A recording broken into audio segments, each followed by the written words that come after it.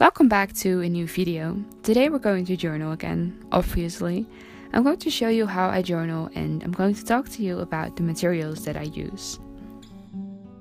So before we go into detail about that, these are the essentials that I use. You obviously need a journal. It doesn't matter what kind of journal it is, as long as it works good for you.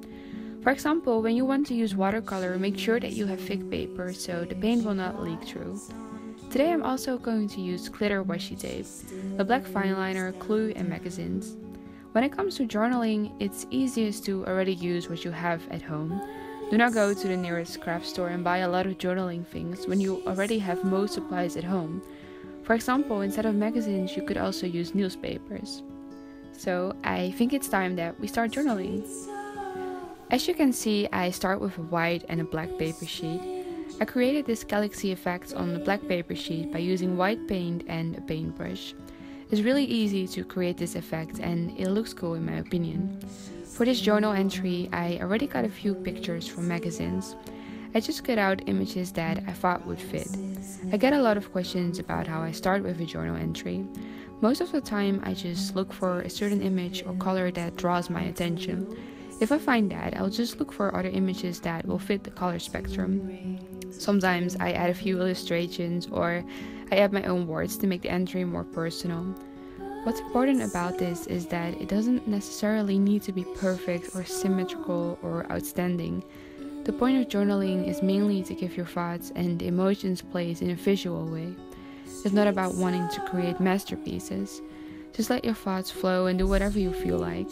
I think for me, journaling has really helped me with finding my own style in designing or creating.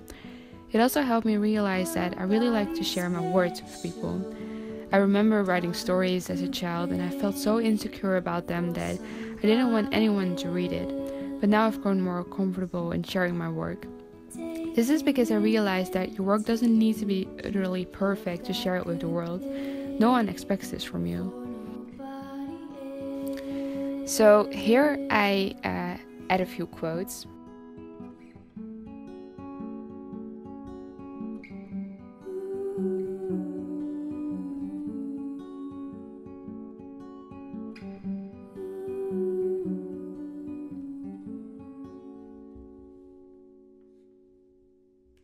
And now it's time to head over to the second page. As you can see, I draw lines with my black fine liner. You might also notice that it's not the best idea ever to draw in bed because the lines are not exactly straight.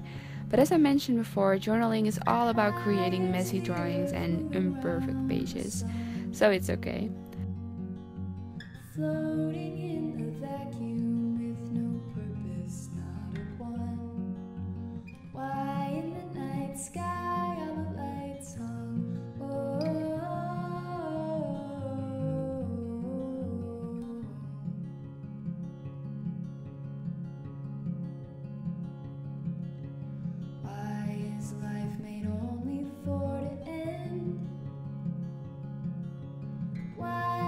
I'm now finishing the page by adding the last pictures that I got for this journal entry. I'm also adding some other details that I got from an old book. Sometimes I get the question when I know that I finished a journal entry, when is it enough? I know a lot of journalers feel like they need to fill in every space in their journal. They want their journal pages to be as chunky as possible. This is a great way to do it, but for me I actually like to have white space in my journal. I like how the pages can be busy sometimes, but also keep their simplicity by focusing mostly on 2 or 3 colors. This is the final outcome of my spread. If you want to see the details, you could pause the video for a moment. Now that I've shown you the end result of my journal entry, I want to thank you for watching this video. If you have any questions or comments, you know where to leave them. And since it's the new year, I hope all of your dreams will come true in 2018. Bye!